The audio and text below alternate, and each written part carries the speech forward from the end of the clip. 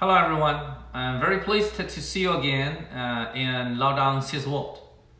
Based on the latest US census, among the 330 million American citizens, there are about 5 million American Chinese, the 1.5% of the total, and mainly populated on both coasts of California and New York.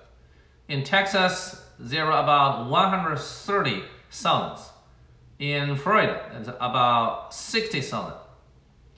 As to American Chinese, we just start from the early Chinese laborers to America and their history of blood and tears. It was recorded that the first 3 Chinese came to San Francisco in fall 1848. Until 1852, the number of the registered Chinese immigrants was 18,434.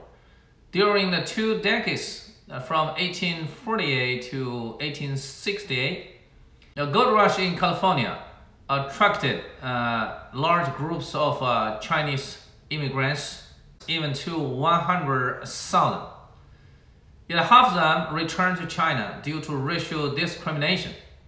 From 1869 to 1882, a new round of 200,000 Chinese immigrated to America. 70% of them lived in California, and almost 8% of the total population there. Since 1852, some control policies to Asian immigrants that undertook in California. Meanwhile, a heavier taxes levied to Chinese minors.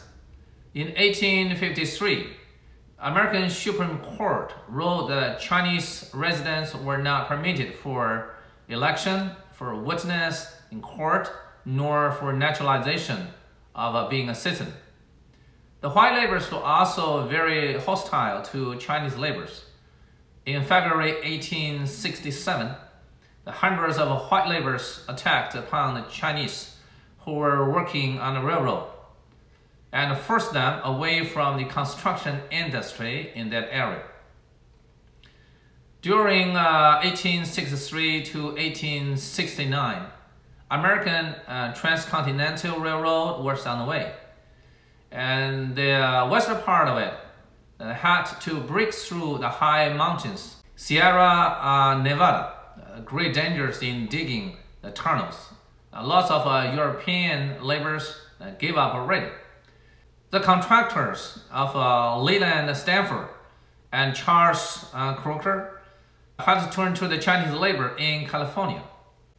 Initially, Stanford didn't believe the Chinese laborers strong enough for such jobs of heavy load. Yet Crocker insisted that Chinese people that had built the Great Wall in history, they would be good enough for building the railway. As the project developed, Chinese labor reached to 15,000, almost 90% of the railway labor force. The harsh conditions of the freezing coldness on the high mountains costed the lives of hundreds and thousands of Chinese laborers. And almost under every railroad tie buried the bones of them. While they suffered great sacrifices, they were also under the infamous discrimination and bullies. With less payments, worse conditions, and futile protests in opening ceremony, no one even mentioned their participation in building the railroad. From 1870 to 1880, America suffered economic crisis and unemployment. Violence against the Chinese laborers occurred in some western states. In 1876 U.S. presidential election, Republicans and Democrats both ruled discrimination to Chinese, requested U.S. Congress investigate the status of Mongolian race immigrants and laborers. In fall 1877, the American Labor Party even shouted to prevent Chinese to California as against to leprosy. In February 1879, U.S. Congress passed a bill on limitation to Chinese immigrants that on every steamboat boarding to America, the amount of Chinese people could not be over 15. On May 6, 1882, the U.S. government approved Chinese Exclusion Act for the reason that overdue Chinese immigrants might disturb the social stability to some areas. This was the first American immigration law against a nation or a race in history. Within 10 years, all the Chinese laborers, whether with skill or not, were blocked from entering America. On September 2nd, 1885, at Rock Springs Town, Wyoming, happened a genocide to Chinese miners. About 150 mobs with firearms attacked a Chinese residential area, resulting in 28 people killed and 15 injured, followed with looting and arson. The federal troops came to appease the rioters, and the U.S. government compensated more than $140,000 to the victims and their families. Yet the local grand jury didn't charge any suspect for committing criminal crime. In May 1892, the U.S. Congress extended the Exclusion Act for 10 years, requiring all the Chinese in America apply for a residence permit to avoid a possible arrest or deportation. In 1904, the act renewed permanent and unconditionally, which leading a nationwide boycott to U.S. cargoes in China. This bill was terminated in December 1943. An American Congress apologized to Chinese people in 2011 for the exclusion. In 1903, a sensational suicide incident happened in U.S. to a Chinese diplomat named Tom Kim-Yung. Tom Kim-Yung was a Chinese military attaché in America. At evening of September 13, 1903, in San Francisco, when passing a bridge in the suburb, he ran into a conflict with a police officer named John Clamor. Afterwards, he committed suicide due to the insult inflicted at the age of 45. There were two different statements about the story. One statement was like this: the police officer misjudged Tom Kim-Yung as a person wanted and approached for some cross-examination. Tom Kim got embroiled in fighting with the officer due to language miscommunication. Then another officer brought, and the two passengers helped to make him subdued, with his pigtail tied to the rail of the bridge. Tom Kim was put in police custody and was released soon after his diplomatic immunity identified.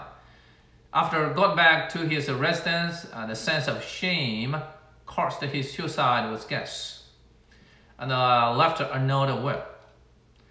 U.S. government undertook investigation, yet the police officer was sentenced not guilty. The alternative statement was that at evening, Tom Kim was leaving for his residence. When he approached the bridge, a police officer broke into his front and spoke rudely, a Chinese yellow pig, and flicked his hat off to the ground, marking a long braid and pigtail.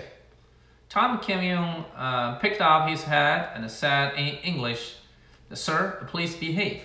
Chinese people are also human beings." "Are they?" The police held Tom's chin with contempt. "Yes, they are," Tom Kim retorted. Instantly, the police slapped Tom's face heavily. Tom Kim was a military attaché and had been in third place in the Imperial Martial Art exam in 1899, and once as Emperor's bodyguard. Facing challenge, he just punched back and knocked the officer down to the ground. The police blew a whistle, and several more cops turned around and surrounded and beat up Tom Kim at the bridge. Then he was handcuffed to the bridge, and American onlookers laughed and clapped their hands. Tom Kim was put in police custody and bailed out until midnight. Qing government was weak and impotent and was so tough even for his diplomats. The injured black and blue Tom Kim was ashamed of his mistreatment and sighed, "When will Chinese suffer no more bullies?" He jumped off the bridge and killed himself. Chinese were astonished of this mournful news. Liang Qichao angered.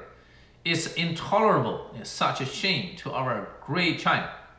The tragedy of Tom Kim Yung was his own misfortune and also a huge humiliation to the nation of China. Most of the early Chinese laborers came from Guangdong, Fujian, and Hong Kong. After 1950, many Chinese immigrated to America from Taiwan and Southeast Asia. Since 1979, Sino-US normalization, and with China's open door and reform policy, large groups of overseas students came to America. And even in 1990s, that appeared a wave of immigrants.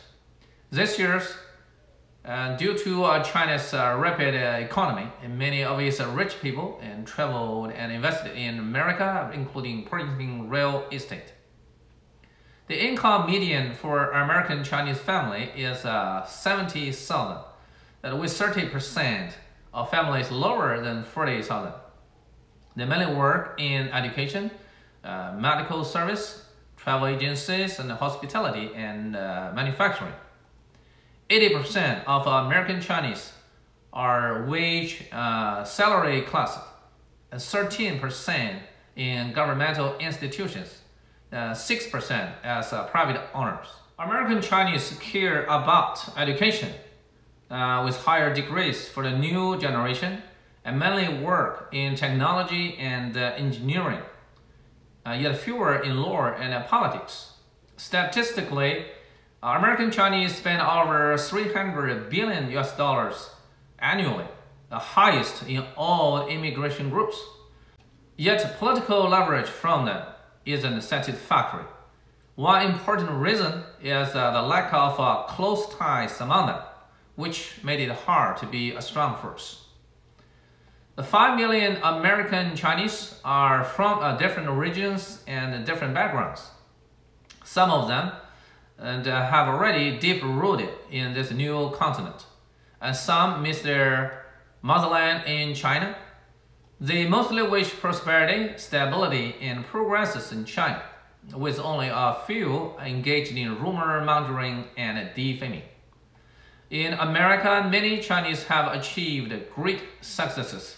For example, in politics, such as Governor Gary Locke and Representative of the House David Wu, Secretary Aileen Zhao, scientists like Franklin Channing Young, Chengdao Li, and Samuel Ting, architect Yuming Pei, a detective Henry Changyu Li, athletes as Jeremy Lin and Aileen Fenggu, etc. Racial discrimination is illegal in America, yet in politics, whether the White House or Congress, both assume China as opponent. In all elections, the issue of China or Taiwan is always the hot topic. No matter the Democrats' Pelosi or the Republican McCarthy, that both like to visit Taiwan and for getting some more balance. Meanwhile, China has become more powerful or formidable competitor or adversary to America. Some bills in Texas recently proposed no Chinese companies or individuals are allowed to purchase real estate. Florida Governor Desantis agreed to follow and quote China, our hostile nation. The so-called China spy balloon news became the headlines these days in America. The United States is the country of immigrants that other people from the world, including Chinese, contributed greatly to America. Chinese Exclusion Act. That was actually a bad time in history. And now the clamor against the China or Chinese. It is certainly another signal of danger and alarm. Above is today's program, and thank you for your watching, and see you next time. Thank you. Bye-bye.